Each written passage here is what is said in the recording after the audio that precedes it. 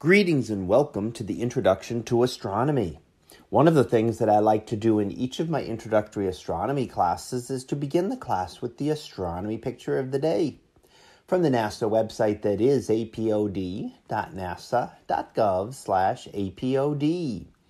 And today's picture for April the 5th of 2020, well, it is titled Color the Universe. So what do we see here? Well, this is an image first known to have been published back in the late 1800s.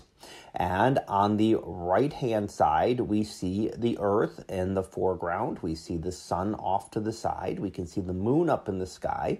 And we can see a number of stars.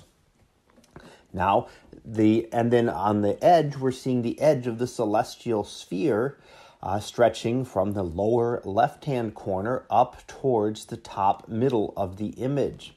Now, the celestial sphere is a concept that is used in astronomy, and it is how things appear when you go out and look at the sky at night. It looks like all of the stars and planets and the sun and the moon are all attached to a great sphere that orbits around the Earth.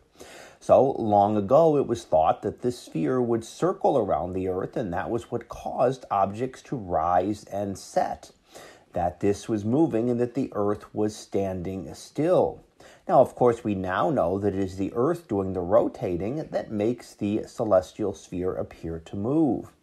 In many cases, it was also thought that the stars were holes in the sphere, showing off a little bit of light from the heavens.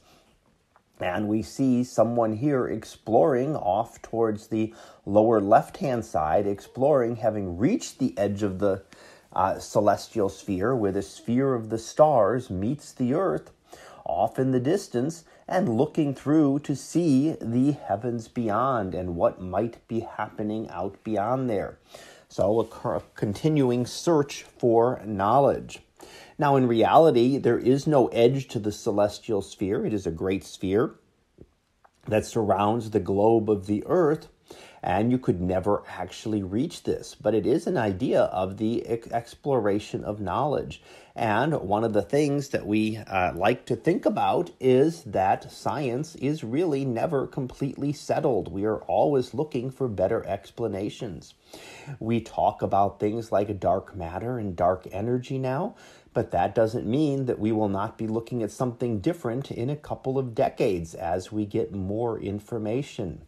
So nothing is really completely settled in terms of any of our theories. We are still looking for theories that supplant general relativity in terms of explaining how gravity works.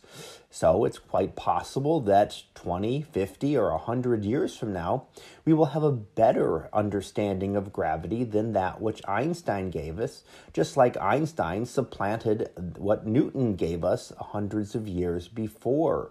So we're always looking for a better explanation of how things work out in the universe. So that was our picture of the day for April the 5th of 2020. It was titled Color the Universe. We'll be back again tomorrow for the next picture, previewed to be Hubble Spiral. So we'll see what that is about tomorrow. And until then, have a great day, everyone, and I will see you in class.